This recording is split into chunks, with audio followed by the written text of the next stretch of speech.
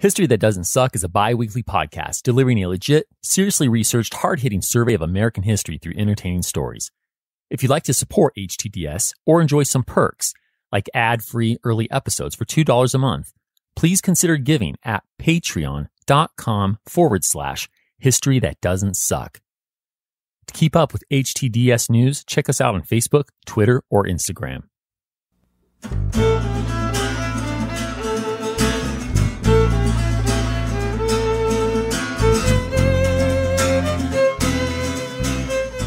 Welcome to History That Doesn't Suck. I'm your professor, Greg Jackson, and I'd like to tell you a story.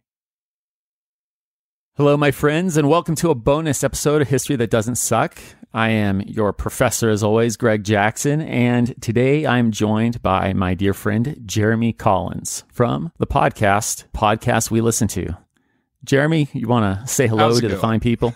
I'm not used to being on this end of the conversation. I know you're not. Yeah, this is a little flip around. You know, that is part of where you're perfect for this bonus episode. The storytelling format of History That Doesn't Suck doesn't really lend itself to this, well, peeking behind the curtain. Even when I do some discussions with Josh and Ciel, you know, we're still talking about history. We're not talking about production and decisions that are made and so forth. So anyhow, as we're talking about the South, and we're going to talk a little bit about Southern accents and choices on the production side of things, there's no one better to have this conversation with than you.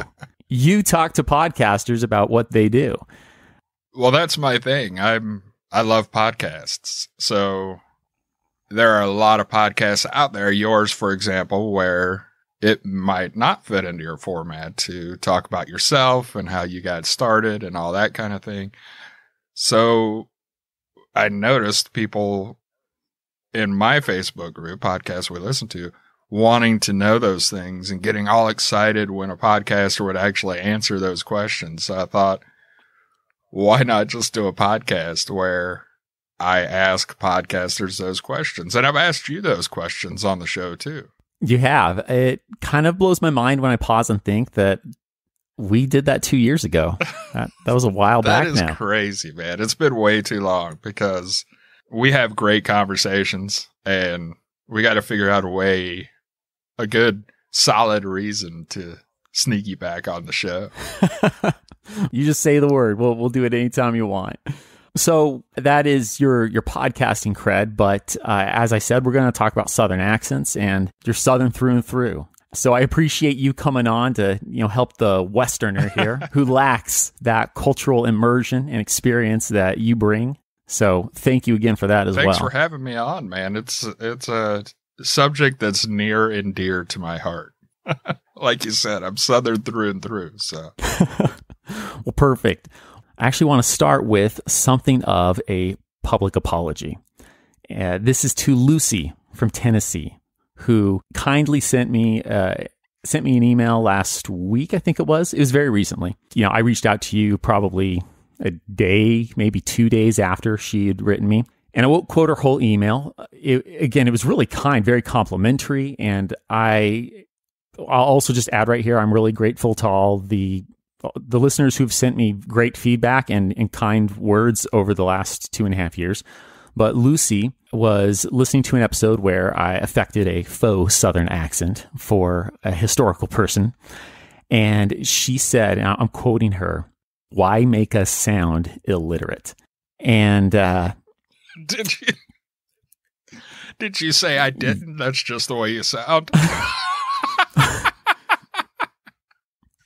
I did not respond with that, Jeremy. Now, look, before Lucy loses her mind about that comment, I have to say, I'm from Louisiana. I was born in Georgia, grew up in Louisiana, spent my high school years in Mississippi, and lived in Tennessee for several years, too. So it's just a friendly Southern to Southern jab. Appropriate for you to make. I'm not going to make that one. I'm just going to keep shoveling. Right. Here I go saying, I want to apologize to Lucy, and Jeremy, you just go throw some fuel on that fire. Just kicks the door open. Boom! You've experienced this, Jeremy. When you get into the podcasting world, you of course are going to get some people who don't like A or B about what you do, and you have to learn to, one, accept good feedback, and two, realize that if you changed everything that someone doesn't like, well, you wouldn't have a show at the end of the day, right? You certainly wouldn't like doing the show as much as you do. Also true. I mean, my personality bleeds into the podcast just as, your personality does into yours. But all that said, I realize that it's entirely possible I have hit a nerve unintentionally in the South. And I do want to just kind of talk through what we do, what I do here on History That Doesn't Suck, the evolution, right? The peeling back the curtain part that I hinted at. And then you and I, let's nerd out on things Southern. Okay. That sounds good to me, man. All right. So too, the different voices, a challenge that I found back in episode 3. That's the first time it came up. As I'm looking at this script that I have written, I realize that I've got dialogue in there, which of course is going to happen. There are different historical figures and they're having conversations, and there's this heated scene. It's at the dock in Boston. There's a British officer who's upset at the colonists on the wharf, and well, I somehow have to have these people be able to yell things without me breaking up the story, just destroying it with an interjection of, and that was so-and-so, and that was so-and-so. He said. And so he said. Right. And sometimes that works. Sometimes it doesn't work so much. So I developed some different voices for different characters, kind of going off of my sense from who they were historically. John Adams, the lovable curmudgeon of New England, he, I kind of gave him more of a sharper tone, almost I'm condescending to you sound of voice, as though he knew he's smarter than you. It doesn't matter that you haven't opened your mouth yet. That's kind of how I picture you being. He was brilliant, and it's not hubris when you're right, I guess. So true. So I kind of brought that to him. Benjamin Franklin, I kind of would slow down a little bit. He's the aged statesman. Wasn't Benjamin Franklin kind of a player? So that's a fun subject. I'm just saying. That's a sidetrack. I know. Good old Ben. But he's big around here. He's also pretty big in France. They think he was one of our finest presidents. Yep. Just going to go ahead and clarify for my listeners. I'm sure they know this, but he was not one of our presidents. But he is beloved as one of America's finest presidents by the French. That's great. I'm trying to remember what library it was. There's a public library in Paris with his statue out in front of it. Really, I mean, he is beloved. The time he spent there in Paris definitely left a mark on French memory, and they just kind of assume the guy had to be president, right? Well, I mean, he was the face of the nation over there, so it would stand to reason that they would think that. Worst people to assume. So there you go. I won't even go. We'll just, moving on, moving along. Yes, please. Okay.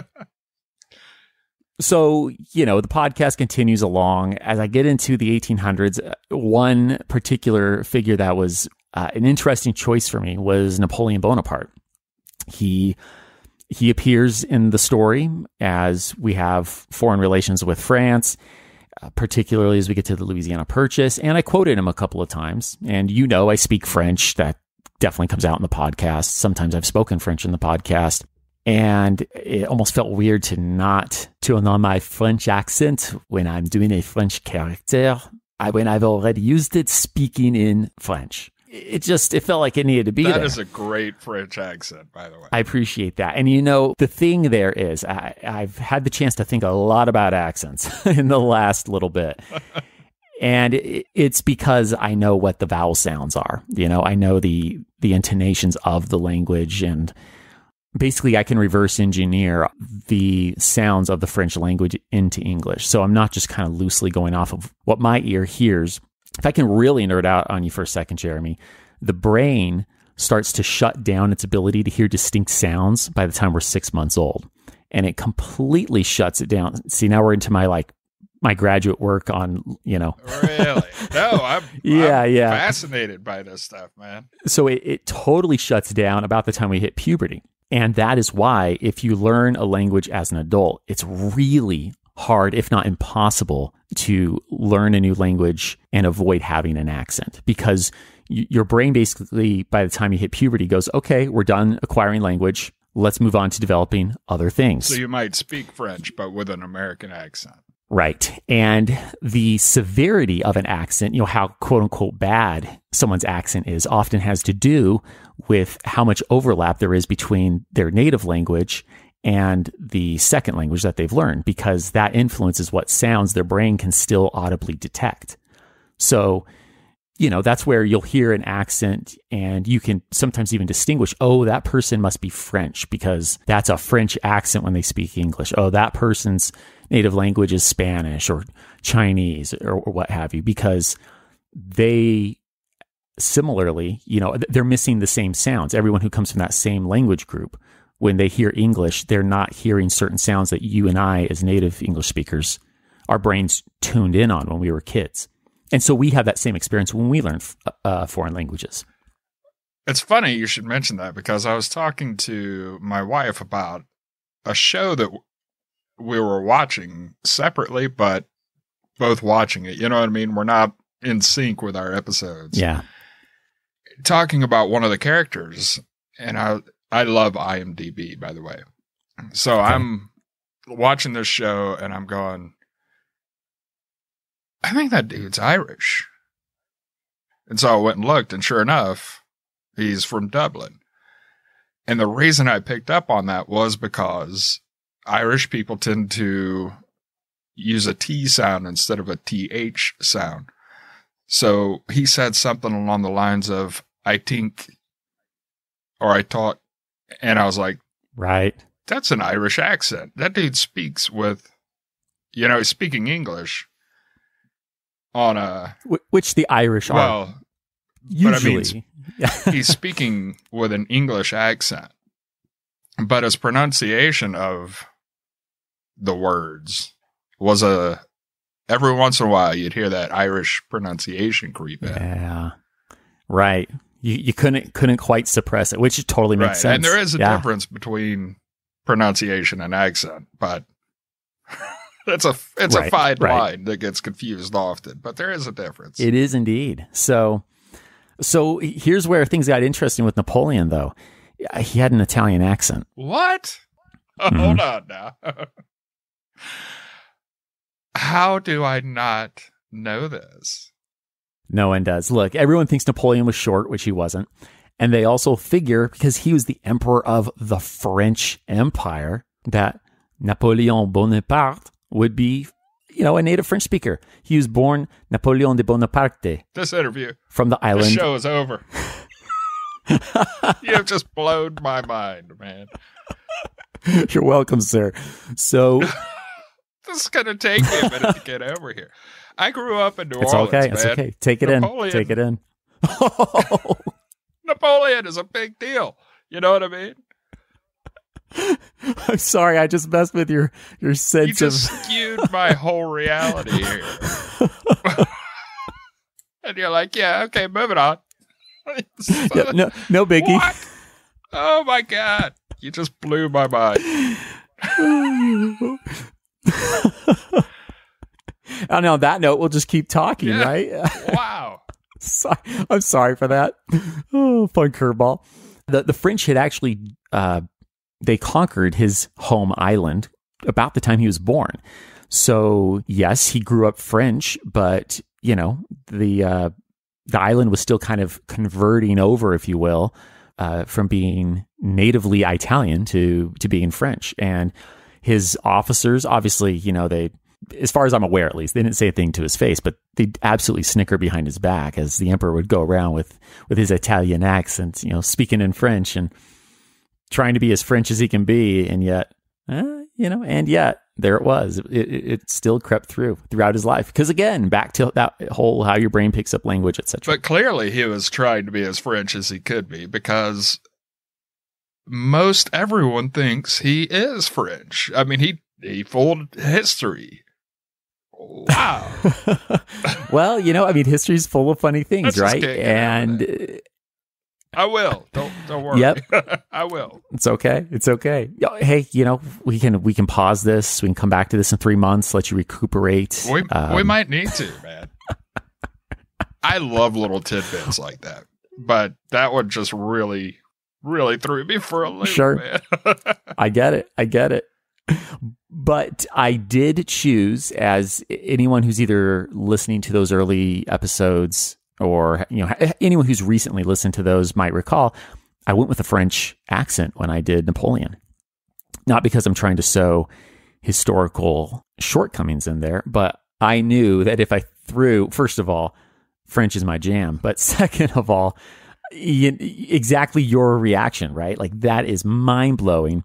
And I didn't want to disrupt the episode with a 2-paragraph explanation on Napoleon's linguistic. You know what I mean? That just absolutely not the thing to do. If you had just thrown it out there with an Italian accent, everybody would have been, well, probably not everybody. I'm sure you have some listeners that know that little tidbit that just blew my mind. But a lot of people would have been going, does this guy not know that he's French? The irony of, some of the emails I might get after that, right? Yeah. Go learn your history, that sort of a thing. So, I came to appreciate that we're creating a world for the listener, and that sometimes I need to lean into spaces that's going to help the general listener more than necessarily represent the actual sounds of that historical figure. It's a part of the art of storytelling. It's why we do voices when reading to kids. In fact, I've had parents thank me for doing voices because it helps their kids follow the podcast better. Does that make sense? Yeah. I listen to podcasts more than the average bear. Yeah, I think that is a very fair statement for you to make. I mean, I essentially listen to podcasts for a living. And there are a lot of times where I'll be listening to a podcast and they're talking about a conversation, or they're retelling a conversation that two people have had. And I might be driving, or I might be cooking, doing whatever, woodwork. I don't know. Whatever it is that I happen to be doing at that time. And I'm like, hold on, wait a minute. Who said that? And I have to rewind to hear that person say, and Bob Jones said. And so I think that's where doing those voices comes in handy. It's not just the kids that can benefit from that. I'm 47 years old and I can still benefit from that. Well, thank you, sir. Well, and so, I've done that with the few Irish characters that have shown up. And as we hit the 1830s or so, I realized that as I'm giving voices to people, I had to face down the difficult task of American regionalisms. Now, during the Revolution and in that earlier phase, it made no sense to do anything with it because we don't know what English really sounded like. What we do know is that there really weren't as strong regionalisms because there was so much migration coming from the UK at that point that kept English as close to uniform as this language ever has been between the Americas and England. And that held into the early 1800s. And that's where, as some of my listeners will know from the War of 1812, the British pressed thousands of Americans into the British Navy. And they could get away with that because the accents on both sides of the Atlantic were still so similar, you couldn't necessarily tell a Yank and a Brit apart. But the accents are so dramatically different today. You would never mistake a New Yorker for a Londoner. That is true. I knew I then had to deal with these regionalisms. So as I got into the Civil War, I hoped and thought, and obviously, I think of Lucy and my soul hurts a bit. I wanted people to note someone's from the South and someone's from the North, partly to help break away from the false idea that all Southerners were Confederates and all Northerners were Union. That really came out, for example, in episode 50, where we had David Farragut a New Orleans kid, now grown up and an admiral in the Union Navy, attacking New Orleans while it's being defended by Johnson Duncan, a Pennsylvanian-born Confederate. That's a pretty amazing concept to me. That what you would think of as a Northerner is defending a Southern city from a Southerner. Right. I mean, and that's what I don't know. Maybe I've utterly failed at it, Jeremy. I don't know. But these are the sorts of things that, in my attempts, my imperfections, these are the things that I've been trying to go for, hoping that as is what I try to do on History That Doesn't Suck, try to be nuanced and honest and careful and try to tell everyone's story, the whole broad American story, that I'm helping people to see some of those greater nuances, but for reasons that you and I can dissect and that you can really get to far more so than I. Obviously, I've hit a nerve with Lucy and possibly others who haven't expressed that to me. Well, not to rain on the parade, but I've read somewhere that for every one person that complains, there's 10 that haven't. I know it.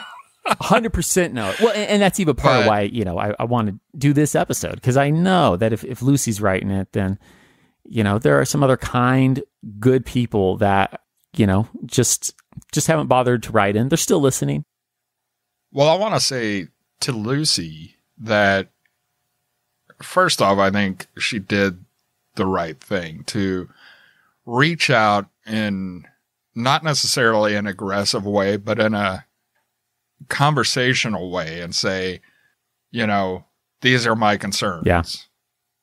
And I think that approach warrants a response, because as a podcaster, if somebody comes at me, a lot of what you've said has made sense to me so far. You have to do a show that you enjoy doing, because if you don't enjoy doing it, listeners aren't going to enjoy listening to it.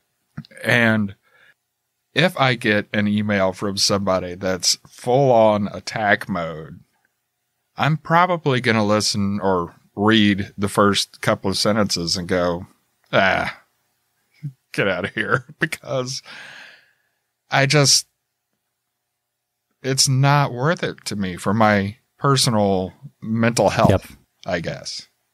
But if somebody approaches me in a reasonable fashion and says, hey, these are my concerns, even if I don't necessarily agree with their concerns, I'm going to listen and I'm going to really seriously consider them.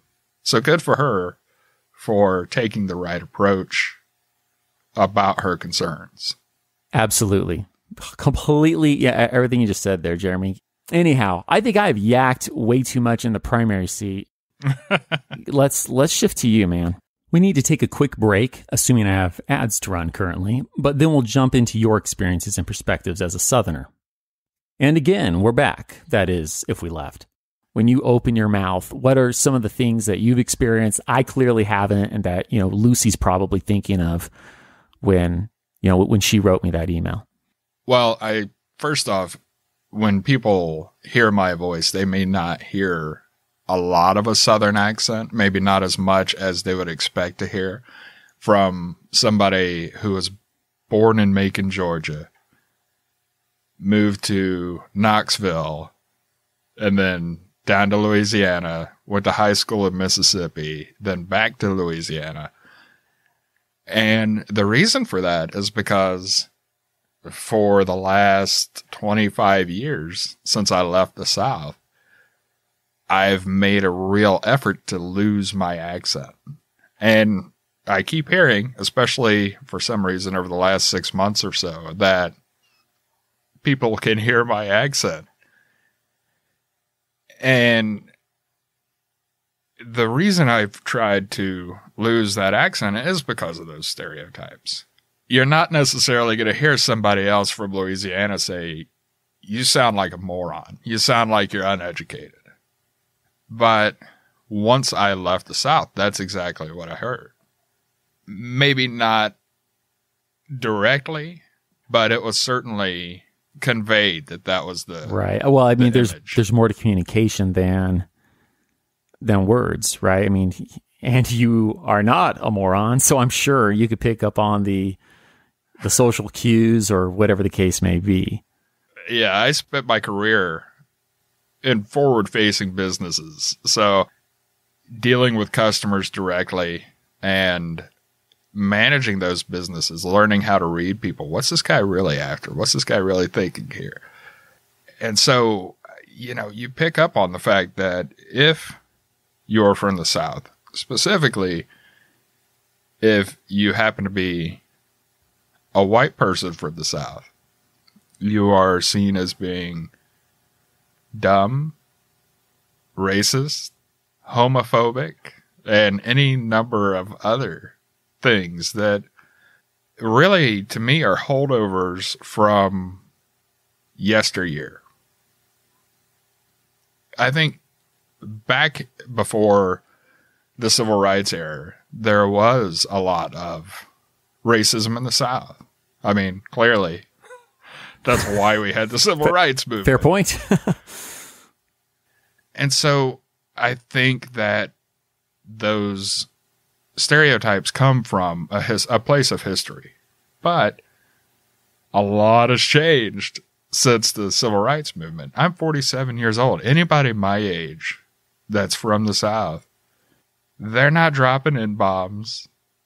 They're not dropping out of school any earlier than the rest of the country. It's just so many things have changed. I grew up with friends who held different preferences and partners than I did. A lot of them.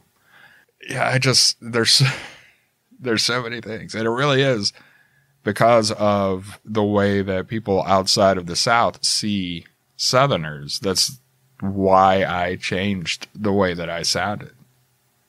Now I'm kind of looking back on it going, that's me succumbing to that stereotype. Sure.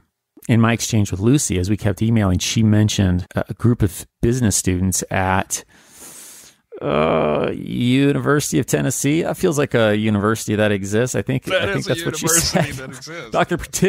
Okay, good, and it's probably awesome. I'm sure it's very well ranked and all that jazz. I'm just showing my very Western experiences here. I've lived in New England. I've lived in California, Utah. I've traveled quite extensively, but everywhere living in a place. Honestly, yes, it's true. I've passed through the South. I have had the pleasure of eating some delicious food in your hometown, over the course of a very fast weekend for a academic conference. And I've been to Florida.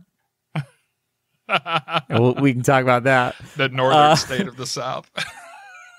Right. As I know you were going to say, and I've been to DC and made the trip down to Mount Vernon, so I technically set a foot in Virginia. So I wish listeners could see how you are nearly falling off your stool laughing right now. I do. We're going to let the people know in a minute too, I think. So I've definitely tried to point out I've never set foot in Tennessee. I want to someday. But Lucy, to get back on track, her point was she mentioned that there were business students who, as they've graduated, had talked about trying to drop their accents, just like you're saying. Do you feel like this is a very, this has got to sound like just a stupid question for a lot of Southern listeners, but I think this is really valuable for those of us from the rest of the country and abroad. Is that a pretty common thing? Not that you need to put like a percentage on it, but you feel like that's something most of your friends from childhood would be like, yeah, I head north. I try to cover most of my friends from childhood are still down south, honestly. Okay. I have friends that are still in Mississippi. I have friends that are in Louisiana, but I have friends that I have trouble understanding. Because I've been away from it for so long. Oh, really? But when I decided to try to get rid of my accent, it was because I can remember it now. It was like, I could see it like it was yesterday. I was in the House of Blues in New Orleans, and I was trying to pick up on a lady, and she looked at me after I started talking and said, "Oh, you're a Yat." And I was horrified. Can you expound on what a Yat is? I was horrified that she had called me a yat, by the way, and I had no idea that I was one. But a yat is... Jeremy, I'm sorry, is that a pejorative term? Or I guess it depends on how you look at it. I'm sure there are some people that would be like, yeah, that's me. And now looking back on it, I have no problem saying, yeah, I was a yat. But it's just a phrase, a term, I guess, for people that have a certain accent in New Orleans. The term comes from us saying, where you at? And it's just a quick way of saying, where you at? You know, or which can mean a lot of things. How's it going? Where you at? You know, it's sure. But the French, if you're, I mean, well, with the Louisiana connection, they have a phrase, ça va? Yeah. It means everything. Absolutely. You know, you could have a conversation with those two words. Well, you know, the New Orleans accent's so different. When I went to Mississippi for school, one of my teachers came to me and said, and I have never, by the way, sounded British, but this teacher came to me and said, where did you grow up? And I said, in New Orleans. Why? And she's like, because one of the other teachers was asking who that kid was that had the British accent in my class, and she pointed at you. And I was like, she's never heard a British person speak, has she? Because that's not me. But well, and look, this is certainly fair to to throw it at me and many other Americans, where we would say the Southern accent, right? This massive region full of different accents. That's kind of how I hear it when that teacher says British accent, which sounds just as ludicrous because, of course, the British, you're talking about Scottish, Irish, or Northern Ireland with the Welsh, and then the English, all of which not only have their own accents, but there are accents within each of those regions, right? So the idea of like a British accent, there's a British accent in the same way that there's a Southern accent, in that there isn't. And I think the reason she had said that was because of that yat accent, because we tend to say things like dropping our THs and they become a D. So we would say dim, dat, dare, does, these, instead of them, that, though, and we're going to go over there and do that with them over. So we also tend to, and maybe it's part of that French, and then you get the Spanish, all these different cultures coming together, we tend to shorten a lot of things, and 2 or 3 words might become one word. Which is, there's nothing more French than making 3 words sound like one. So, yeah. So that was the yat accent. It was I had it going back and listening, very strong. And I actually, it comes out when I drink and when I get around it. If I start speaking to somebody that has that accent, then sure, it starts getting stronger. I went back for my 10-year reunion, got off the plane onto a bus driven by a guy from New Orleans with a couple of other people from New Orleans on there. And we all started a conversation because it's an airport shuttle. You're just talking. And by the time we got off, my wife looked at me and said, what language are you speaking? I'm like, I was speaking English. Why? She's like, I've never heard you talk like that. Like, that's because I tried to hide it. Which state is your wife from again? The wife at that point... Oh, okay. No, fair enough. My ex is from Wyoming. So she has, to my ear, virtually no accent at all. And it's funny because when I moved out there, a friend of mine from the 9th Ward in New Orleans said, it's all right if you want to move out there, but you better not get that funky accent. And I said, what accent? And, she's talking with that heavy accent. You better not get that funky accent. I said, what accent? They don't have an accent. She's like, that's what I'm talking about. You better not start sounding like them. I'm like, Okay.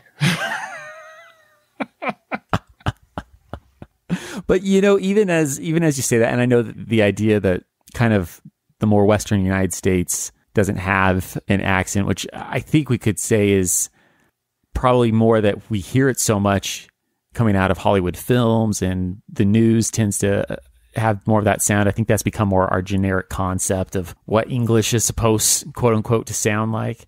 But when I go back to Southern California, might not be some sort of strong accent, but when I talk to my childhood friends, I've had, whether I was traveling with a friend who wasn't from California, I think maybe my wife's pointed this out to me a time or two, but suddenly I have to begin and end my sentences with dude and bro. These little regionalisms that they drop off as you professionalize or you move away, because of course that's not, could you imagine if if I was walking into class, dude, using bro, right? Yeah, we had those in Louisiana too. I mean, we say bruh a lot. Right. Or, right. I know you've heard share. Yeah. How you doing, share? Of course, yeah.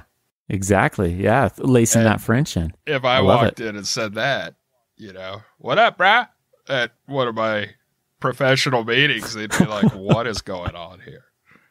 If I started calling people share like we do down home, I'd be faced with sexual harassment charges.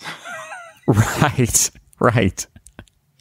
But you mentioned movies, and I think in movies, the typical American accent is no accent at all.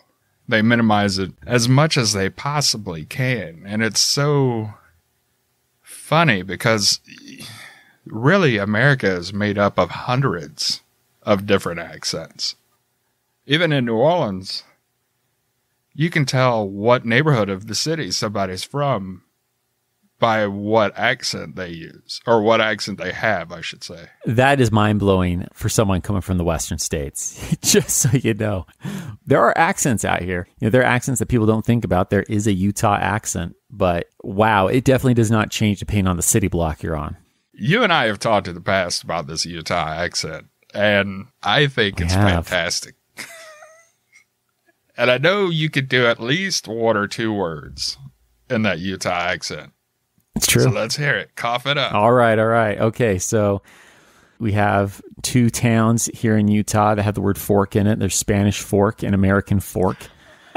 And whenever that's said by someone who is really, born and raised in rural Utah, you're going to hear Spanish Fark, American Fark.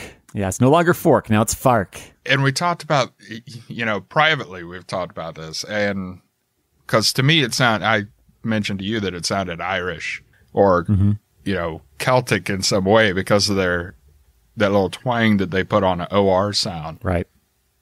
And you said it's because, and I didn't know this, there was a large Mormon movement in the UK at one point. There was, yeah, in the 19th century. And I mean, that's just me as a historian kind of, putting pieces together. I would imagine that, especially a lot of that more Gaelic sound, because there was a lot of Welsh that ended up joining the Mormon faith and heading out, immigrating to the United States and just continuing right along out to Utah territory as it was at the time. So, this American founded faith, it was in many ways kind of its success came from the success in the UK that kind of kept things going along. In fact, Brigham Young University down the road from me teaches Welsh, or at least I know it did a few years ago. It is one of the very few universities in the United States that teaches Welsh, but it also has a Welsh collection of books that, I don't know all the details on what's in the collection and what have you, but it goes back to some of that 19th century connection. So, yeah, I think there's very solid rationale to think that Fark, is Welsh. And then, of course, creek is crick. That is something that drives me up the wall. I mean, I lived in Wyoming for close to 20 years, and they say that in Wyoming, too. We went down to the creek, and I'm like, the what? Yeah. Because to be a crick is like a pain that you get when you slept the wrong way and your neck's hurting you. I got a crick in my neck. Man. Sure. But not a body of water. But it all underscores your point, right? That there are countless accents that if you're not from that part of the country, you're just not even going to realize that there's some local pronunciation, local words that are used, the regionalisms that always creep in. It's funny to me because it's always people from outside of the South that I hear say, I didn't realize there was a stigma with a Southern accent. But it's always people from outside of the South that use the Southern accent to emphasize someone's stupidity or someone's racism. And there are a lot of Southern people who are very sensitive to that. There's a lot of Southern people that don't care. But there are a lot that are like, man, sure, you better watch what you're saying. Because, if you're talking to somebody from anywhere outside of the South and they want to make somebody, a character, for example, sound stupid, they'll throw that Southern accent on there and be like, well, I'll be darned. And I think Southerners aren't immune to that tendency either. When Southerners talk about somebody who's Italian, or anybody does, they automatically go to a New York accent if they're Italian American. We all have those accents that we use to, I guess, put into someone else's mind, this is where this person's from. Does that make sense? It does. It does. Because even when I, as a Southerner, am talking about somebody that's Southern, I might drop into that Southern accent. And it's not to make them sound dumb. It's to emphasize this person that I'm referring to is supposed to be from the South. And I'm trying to set that tone in your head. Well, and while that's, of course, what I've been going for, I can certainly see, though, where... I can see where someone might get upset about it. In my opinion, this is me saying this, not you, if they're overly sensitive. Because I've heard those episodes, and it didn't take me out of the episode. It didn't faze me to hear you kind of slip into that. And to me, it was very subtle. And I think that's the key. If you're going to do a Southern accent and you're not Southern, keep it subtle. Because when you start leaning heavily into that and you do start doing that whole twang kind of thing, and then that's when people are going to go, this son of a bitch is trying to say I'm stupid, Sure. And Sure. Well, and I think I've said this to you before. I think there are episodes where, I do that better, and episodes where I don't do it as well. I can sit back and look at that and go, okay, this has been a new experience, and I've learned some things podcasting, and I've had to think about voices in ways I never did. To me, there's a lot more important things to be getting upset about. And I don't mean to minimize or in any way downplay her concerns or her feelings. I don't want to sound like I don't think she is valid in the way she feels, but I've listened to podcasts before, some very large podcasts, where two women were talking about a specific person. I don't even remember who they were talking about now, but it was a podcast everybody has heard of. Everyone has, I hear so many people talk about how wonderful this show is. So I thought I'd give it a listen. And I'm not going to name them, but I listened to half of one episode and I heard them say, well, they're a white person from the South, so of course they're racist. Click. Yeah, that's what I'm like. I'm done, and I got livid pissed about that. And I would absolutely expect anybody from the South to get really upset about that. But just putting on a Southern voice to emphasize that someone is from the South, to me, isn't offensive. And I know that you're not the kind of person that's ever going to be like, watch me make fun of this group of people.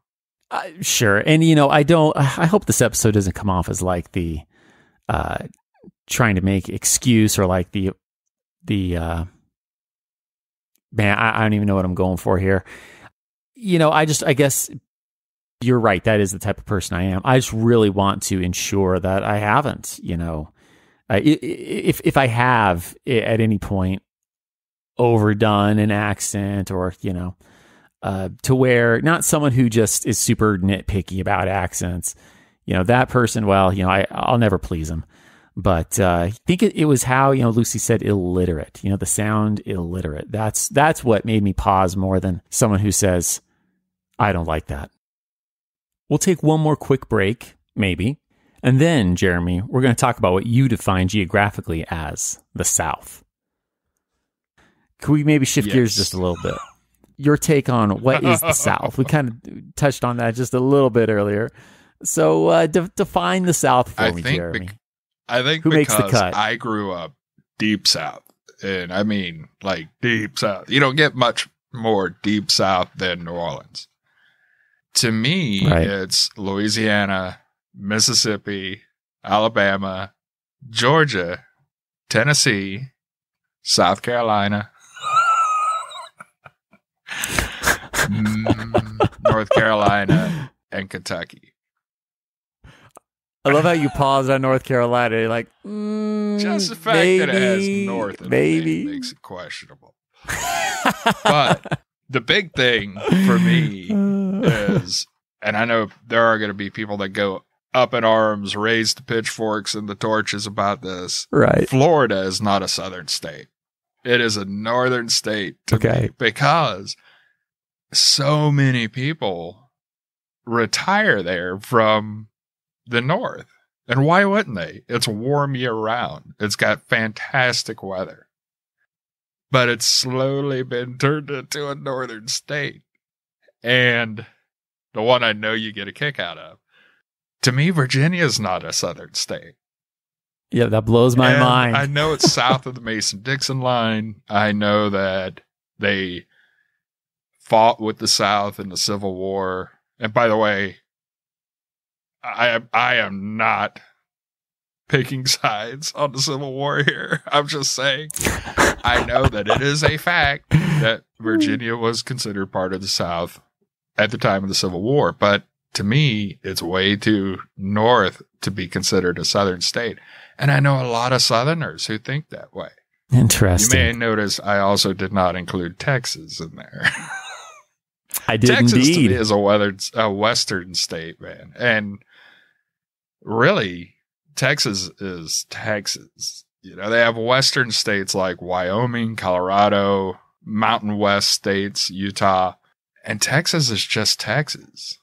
So what about East Texas, which is kind of its own special part of Texas? Part of Louisiana, man. Okay. So East Texas has its own special dispensation of sorts for you. Someplace like Houston, Katy, Texas, even some of the more northern areas of eastern Texas, it's like being in Louisiana. But then you get into a place like Dallas or Austin, which I love, the city of Austin. And they are a total different feel, man.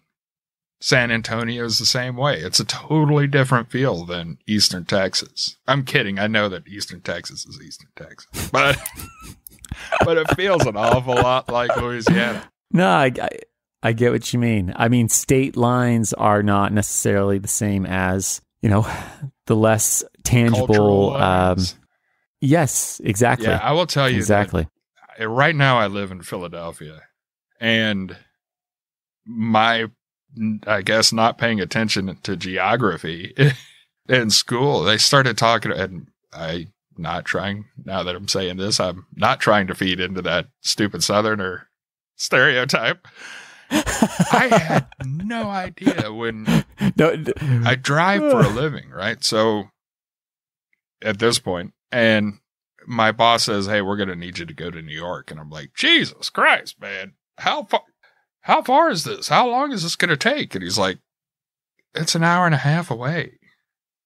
I'm like, oh. Well, okay, then. Should have just said that to begin with. So at this point, these little tiny states that are up here blow my mind, man, because I might hit, starting in Pennsylvania, and hit, New York, New Jersey, Delaware, Maryland, and back to Philly in one like 8 to 10 hour shift. And I'm like, this is crazy. And each one of them has a different accent. All right, we've talked accents, we've talked regions. I mean, long and short, the South is much more varied than a lot of us non-Southerners probably realize. I think areas outside of the South are a lot more varied and diverse than people in the South realize in terms of sound. Right. And I guess this is just, we know what we experience, right? We recognize the rich variety that's in our corner. And of course, we're going to fail to grasp those nuances without having lived in whatever other corner of the nation. And I guess I notice it more because I've lived at this point kind of all over the country. I realize more that there are all these different sounds, not just sounds, though, all these different foods, all these different cultures.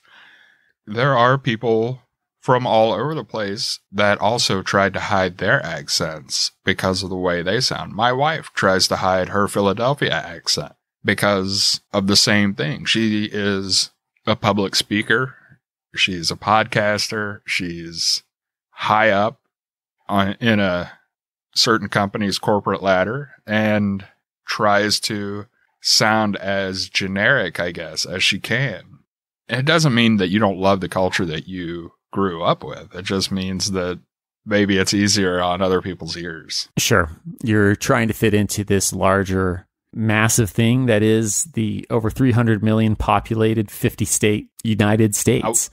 When I was living in Denver, I actually had to translate for my boss what a fellow Southerner was saying. Really? Yeah, we had a Pepsi guy come into the restaurant at one point, and he said, hey, man, could you go talk to this Pepsi guy? And I was like, okay, sure. Why? It's like, I can't understand a thing he's saying, man. And I walked in there, and sure enough, it was a dude from the South. And he had to tell me what he was, he says what he says. I turn around to the boss and go, he's asking where you want these Cokes to go, where you want the Pepsis to go. He's like, oh. Well, Jeremy, tell me, man, is there anything that you think non-Southerners in general, just, in your experiences, you've lived out of the South quite a bit. You've mentioned a number of places from Philadelphia to Denver, things that non-Southerners should be more aware of, if you were to kind of condense that in terms of having a better understanding of the South, which completely does not include Florida and most of Texas or Virginia.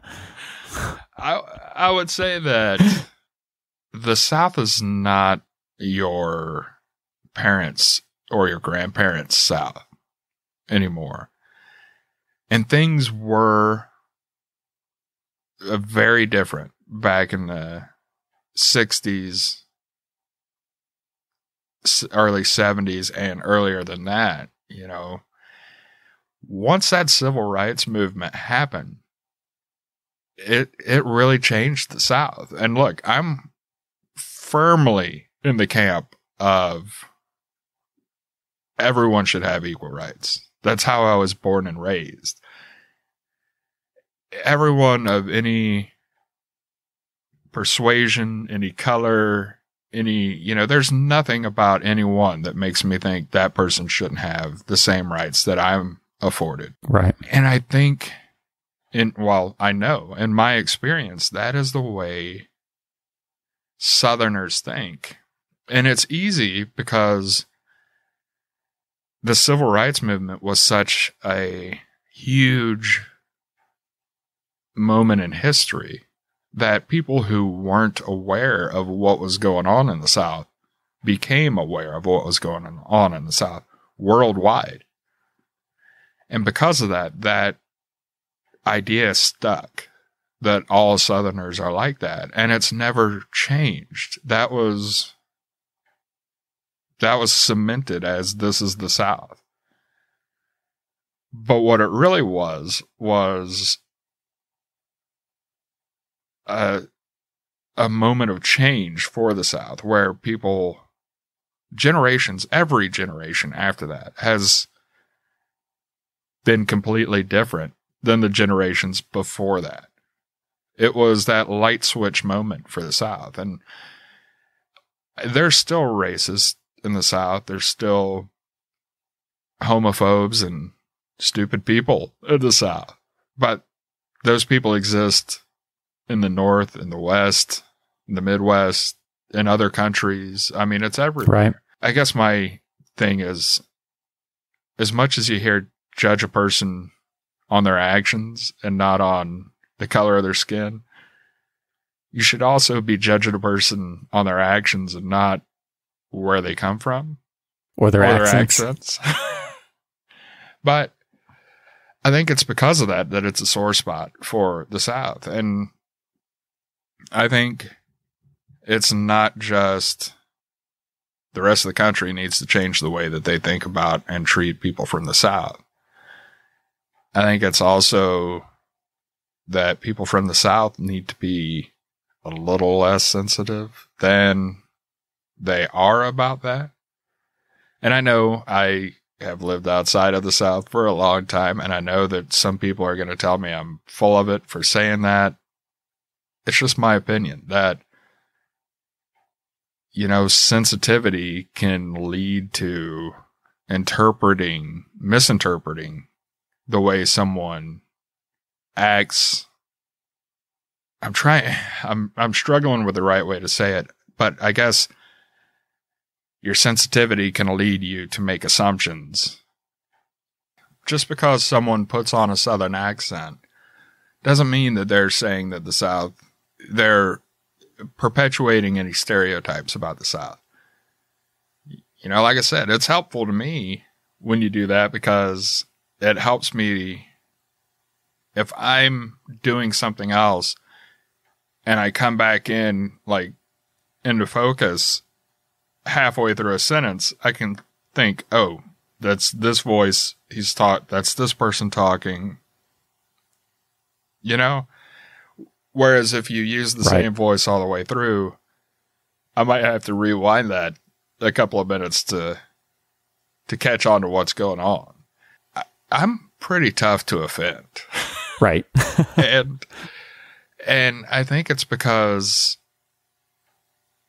I just don't, I don't know if I want to say that. I was going to say don't place that much importance on the opinion of others, but that's not true in all cases. So I don't know. I tend to let things slide off my shoulders and kind of assume that if I heard something and thought that was kind of rude, then I just kind of assume maybe I misunderstood it. Maybe I heard it wrong. Maybe I'm thinking the wrong way, unless it was blatantly offensive, like those two people saying they're white and they're from the South, so they must be racist.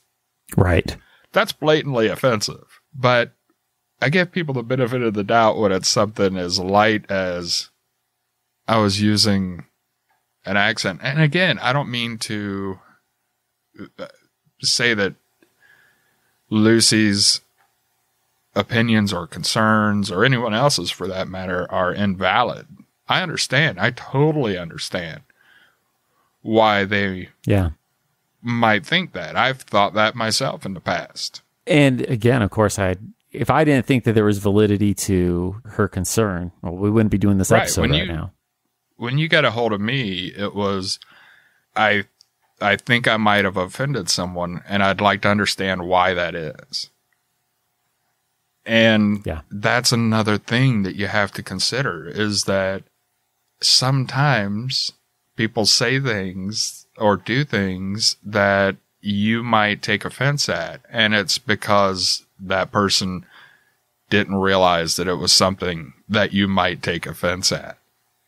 You know, like you not being from the South, not having experienced the things that someone from the South has experienced, would have no reason to realize this might be offensive unless you are actually trying to be offensive. Whereas me, you know, I might say something about farts and not realize that could offend somebody from Utah. You know, there's all kinds of things that if you don't grow up there, you don't know. And I think we just need to. As long as you don't knock our fry sauce, you know, no one will get offended here. My kid loves fry sauce. It is a staple in Utah. Quick question then, because I've had this debate. Sure. And this is a total sidetrack. How do you make your fry sauce? I mean, it's ketchup and mayo, man. That's fry sauce. I'll get the angry ketchup, mayo, later. But a little bit of mustard. Those are the basics. Yellow mustard. Yeah, exactly. I mean, you mix to taste from there. And there are different fry sauces. My ex told me there's no mayo in fry sauce. I'm sorry, what? And I'm like, no, there's always mayo in fry sauce. There may not be mustard. Now I know why that marriage didn't work out. I mean, I'm sorry. That is exactly why that marriage did not work out, because we couldn't agree on fry sauce. Yeah.